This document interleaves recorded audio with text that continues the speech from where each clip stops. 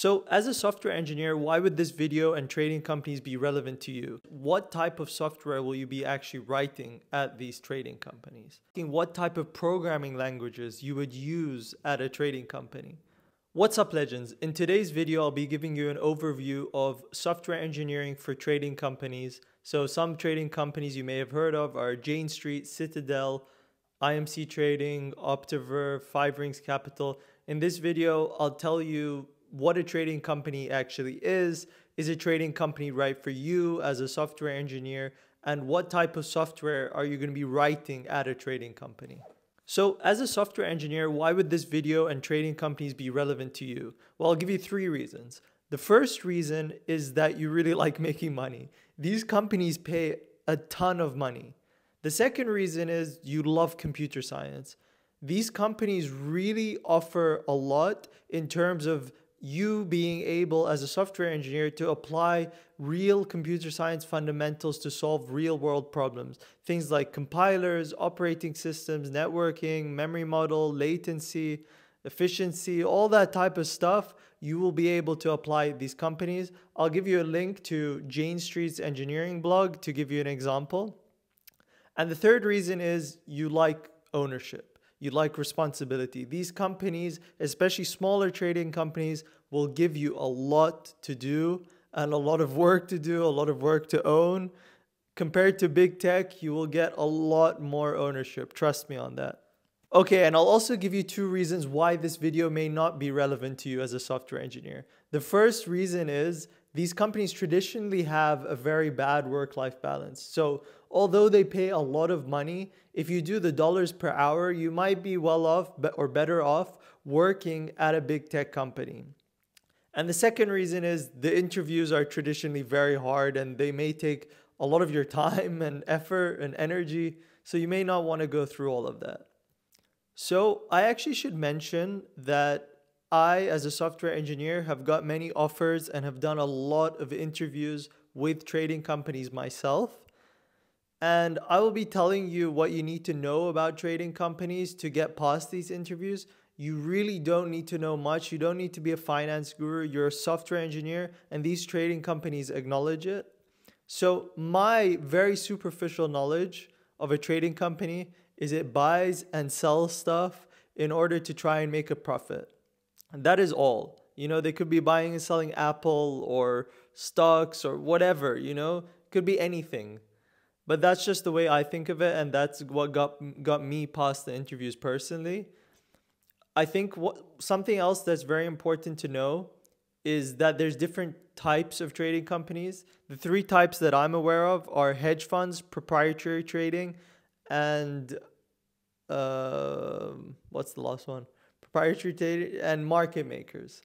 So hedge funds, they take money from external sources, you know, like investors, friends and family, and they trade on behalf of those people. And they don't get to keep all the profits. They return some of the profits back to those investors, but they take some of the money, the profit, for themselves, like a commission almost. The second is a proprietary trader. So this is a company like Jane Street. A company like Jane Street, a prop trading firm or a prop shop they call them, trades with their own funds. So they get to keep all the profit and reinvest into their company. The third type of company is a market maker. So companies like IMC Trading and Optiver. I actually have no clue what these guys do, but the buzzwords you need to know is that they provide liquidity in a market and make money from that. That's all I know. I don't really understand what that means, but that got me to the final stage of both those companies I mentioned. So that's all you need to know as well. Maybe do a little bit of research yourself more than that. Okay, so this part is probably the most relevant to you as a software engineer, and that is what type of software will you be actually writing at these trading companies?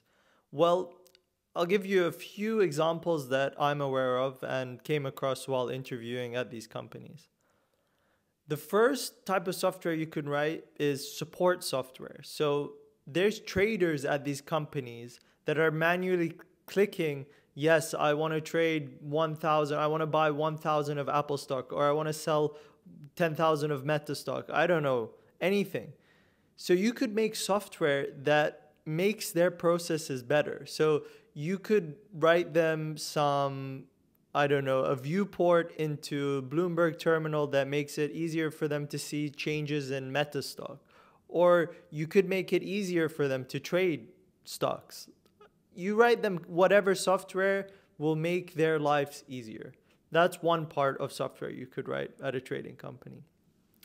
Another type of software you could write at a trading company is automate the trading system. So I find this really cool. And that basically either completely removes or partially removes that trader that I was describing that manually clicks, I want to sell or buy this much of this stock. You just have a software that is taking in input from data sources like stock exchanges or news sources, have some type of algorithm analyze that input and automatically make trades. So you could have something as complicated or sophisticated as a machine learning algorithm making those decisions. Or you could have something as simple as saying, if the price is lower than X, buy it. So those are examples of software you would find at these trading companies. But something I haven't mentioned or talked about yet is the need for speed at these trading companies, the need for efficiency. So you can imagine that many trading companies have the same goal in mind, to make profit. But how is trading company A going to differentiate itself from trading company B?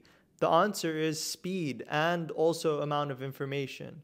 So they need to get information as fast as possible from data sources like the stock exchanges. So that means writing the fastest stock exchange connectivity software.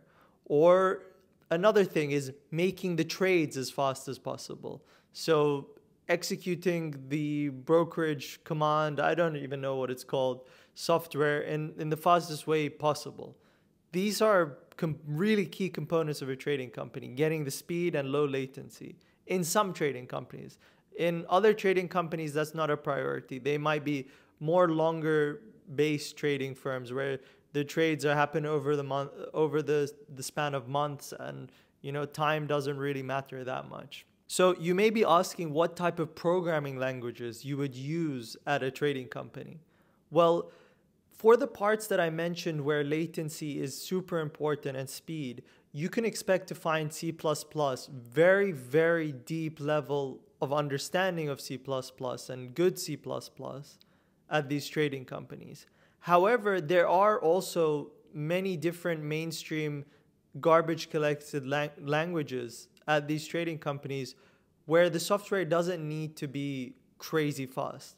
Some examples are like UIs, like making a UI for a trader, or reconciliation systems, which are basically analyzers for all the trades that happen that day, and they do some sort of operations based on what happened in that day. These don't have real-time sensitivity and can be written in languages like Java, Python, C#, insert your favorite language, JavaScript, I don't know. So I hope you guys enjoyed my 2 cents about trading companies, and I really do hope this helped. Let me know if you have any questions. I really do like this topic and I could talk about it all day, so do ask some questions to me.